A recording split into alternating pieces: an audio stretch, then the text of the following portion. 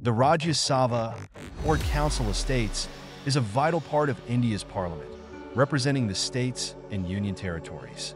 With 245 members, it plays a crucial role in shaping legislation. The chairman, who is the vice president, ensures smooth functioning and maintains order during debates. The prime minister leads the cabinet, a group of key ministers responsible for implementing government policies.